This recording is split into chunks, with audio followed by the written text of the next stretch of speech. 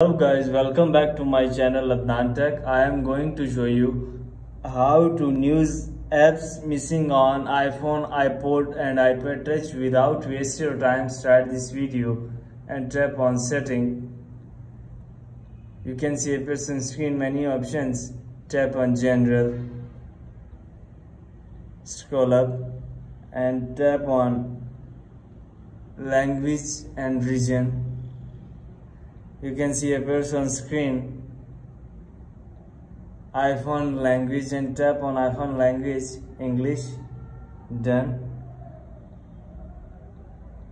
Add language and tap on English.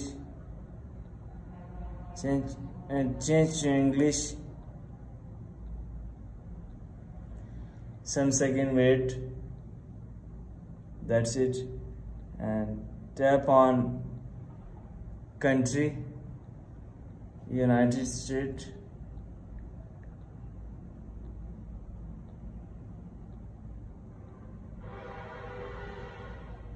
And would you like to change the iPhone language to English US?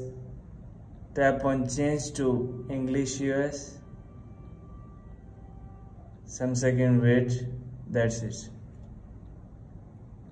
News apps missing on iPhone successful. If video is helpful, like, share, subscribe. Thanks for watching.